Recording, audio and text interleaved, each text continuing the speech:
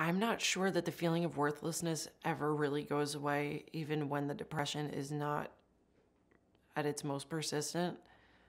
In my experience with depression, I feel like nothing I do will ever be good enough for myself. And I try to tell myself, what do you tell other people when they're depressed? You are good enough.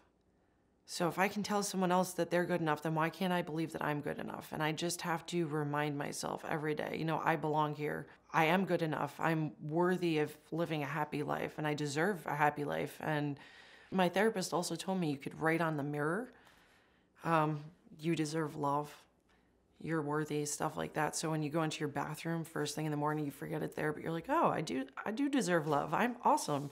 After someone very close to me committed suicide, I started writing sticky notes all over my bedroom. I don't even know what it looked like from the outside, but one would say, you deserve to be alive today. You are worthy. And I would read them every day. Some days they worked like a charm, and I'd be like, I'm awesome. I deserve to live. And then other days I'd be like, I can't believe my own words. But I try to remind myself, if I let the depression consume me and I end my life, I'm never going to know if things get better. They've gotten better before. They can just keep getting better. You can only go up. So I want to keep going up.